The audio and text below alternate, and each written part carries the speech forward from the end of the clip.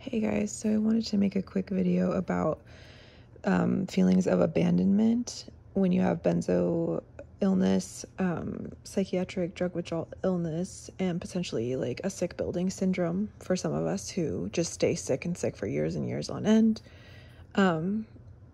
But just so you know, you can definitely become sick from a psychiatric medication and then recover in 6 months to a year. It happens all the time.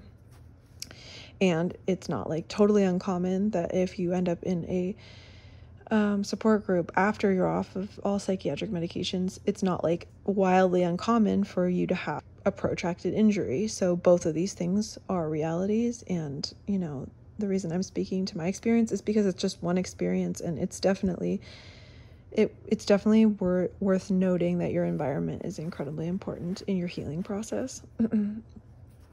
But it's also when you have bandwidth to pursue that and geek out on it. And it's very difficult because we have limited cognition to do that. But anyway, I wanted to do a video today about this concept of abandonment, because this, I think, is like one of the most,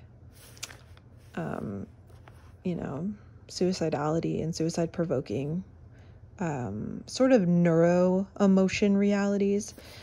And so let's start off with saying, you can definitely, before you even get injured, have a chaotic relationship with your family members, right? Like people have some like narcissism in their families, or they have like, really aggressive and strict and demanding parents, or, et cetera, et cetera. So you can be pretty close to health. So let's say that we'll say this is health, right? And we'll also say that this is your family, your family and friends, bubble of togetherness, let's put it, right?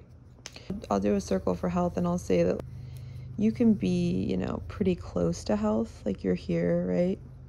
And for people who have extreme injuries from psychiatric medications, they tend to like migrate pretty far from health.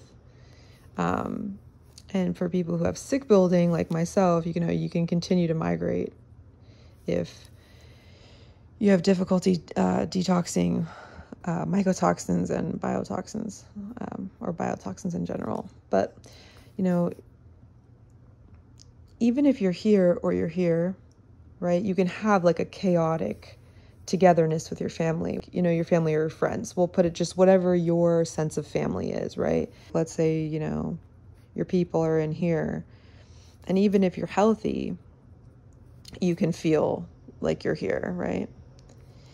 But it's important to know that as a part of neuroemotion and psychiatric drug withdrawal, basically distorted reality, emotion, it distorts this understanding. So let's say in the most ideal scenario, you find in an ideal scenario, as a sick person, you find yourself somewhere outside of here. And before you were sick, you felt like you were in your unit, right? Your people had your back. You were all on the same page. Everybody got you. What benzo brain,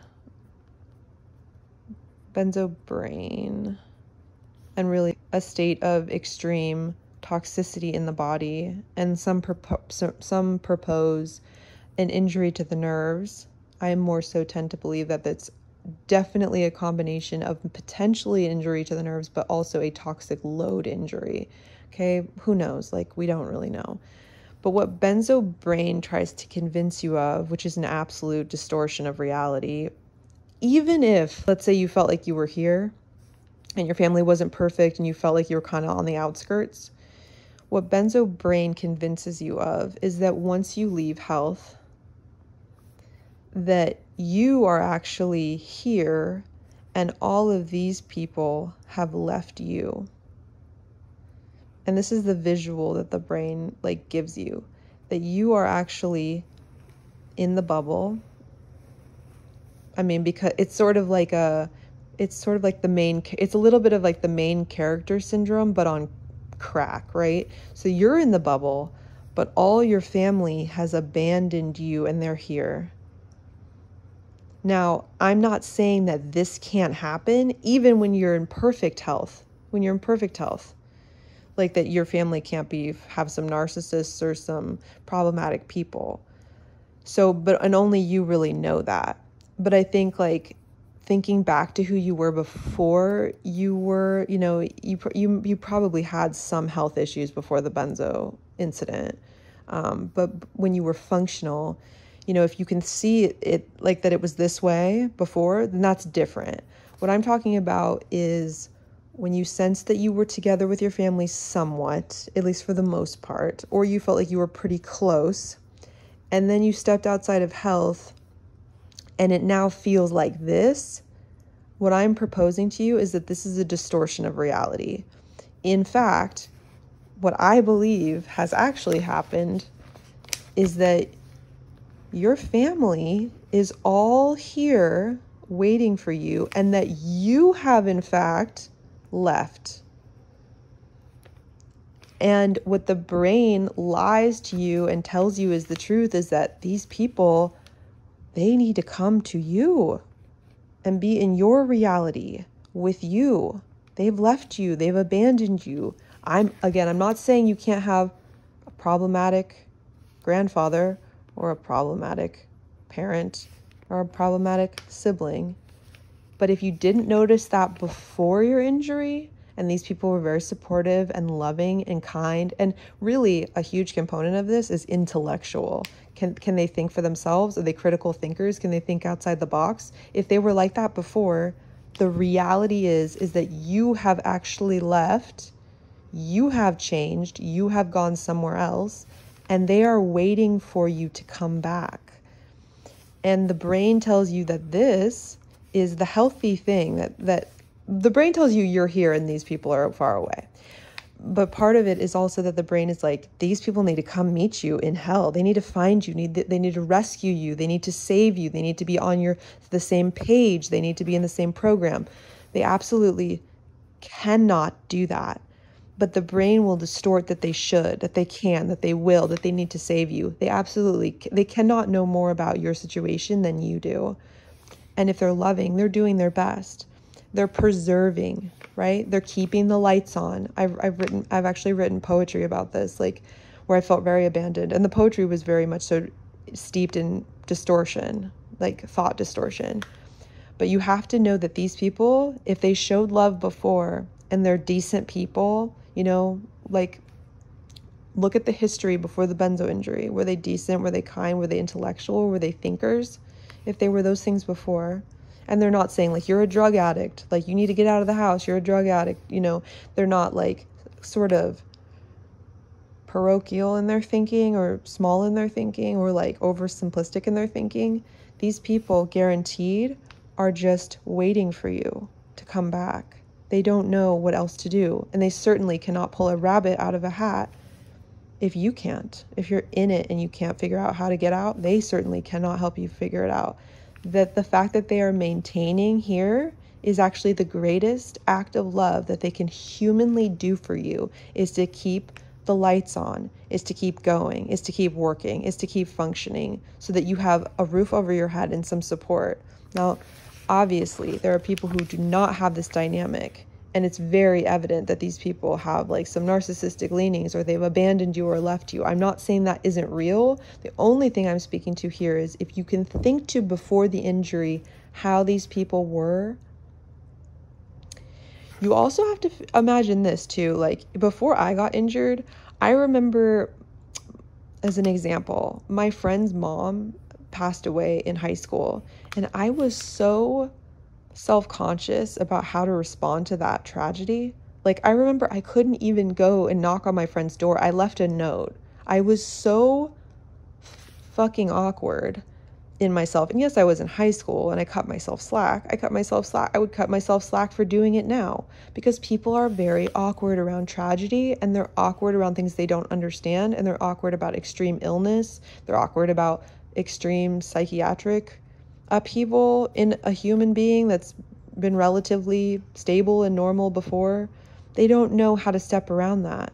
So, it can very easily seem like these people in their behavior are acting avoidant or weird or not making eye contact or being like cruel, when in fact they are just supremely awkward in their ability to know what to do to help you, or to not trigger you further, or to not create more upheaval for you. That is what is usually the reality. So sorry my drawings are all crazy, but I hope this is helpful. Like, yes, I realize this looks like some kind of graph of like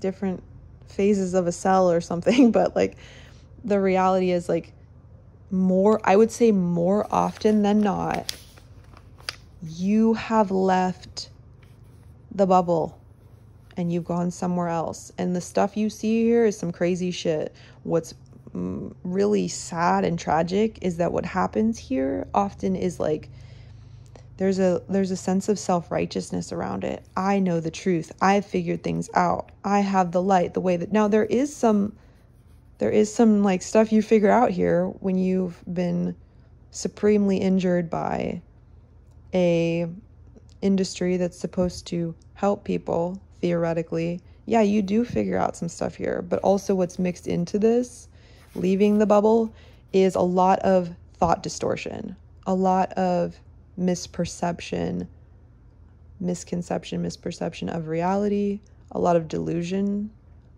extreme neuroemotion and hypersensitivity. Like the neighbor looks at you the wrong way and oh my God, they're the devil incarnate. I really truly believed several of my neighbors were serial killers for like years. I believed it and I didn't believe it. It was like some part of me knew that it was a thought distortion, and some part of me was like, this is 1,000% real. Like, that guy at the end of the block, his smile is too good. He's just a little too friendly, right? It was just like complete paranoia, delusion. And then what's really scary is there can be a lot of self-righteousness. And when you have those two in combination, oh, that's a spooky combination. But anyway, I really hope this helps somebody, because what in fact is more often the truth is that you have left the bubble. You've gone somewhere else. And there can be some truth bombs there, but overwhelmingly there is a ton of trauma and thought distortion and neuroemotion and delusion. And like, it's just lucky that, it honestly is just lucky these people are not calling like the loony bin wagon on you in the modern era, for all of the crazy behavior that happens here. So I hope this helps somebody. I promise you, more often than not, even if, like I said, even if you felt like you were kind of always on the outskirts of your family and, you know, they weren't perfect people, but they mean well and they love you and they have their human folly, but overwhelmingly you sense characteristics of kindness, compassion, thoughtfulness, like forgiveness, right? If you sensed these things before, overwhelmingly, it's you who has left the bubble, not your family who has abandoned you. Unless you sensed that long before this happened. This is my, you know, it's something I feel very strongly is the case. And I hope it is soothing and something you can play on repeat to remind yourself that in fact you have left and you will most likely inch your way back to the bubble and come back to your people. And if they're good people, they'll be waiting there for you and you'll be very lucky to have them.